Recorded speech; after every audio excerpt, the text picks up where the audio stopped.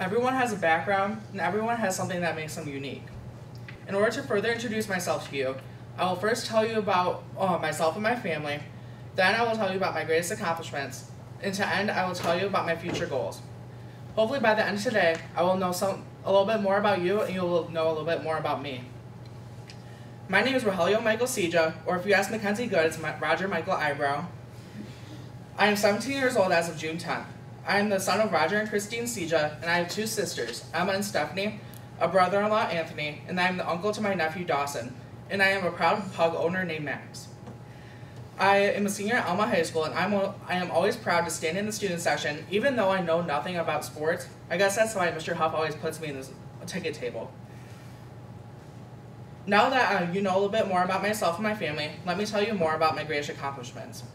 My biggest and most talked about accomplishments would have to be somewhere related to FFA.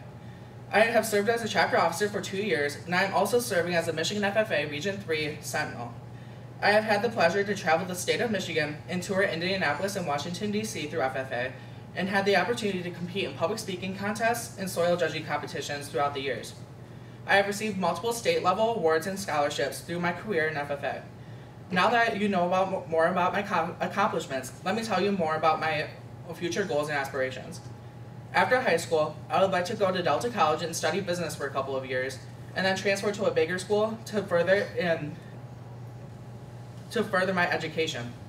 One of my top goals is to spend my first year of college traveling the state of Michigan and the United States as a Michigan FFA state officer. I know everyone talks about how much they can't wait to get out of this corn-wrapped town, but to me, I wouldn't want to have it any other way. If I can't live in Alma, I would still like to live somewhere close to home. A multi-million-dollar house wouldn't hurt either.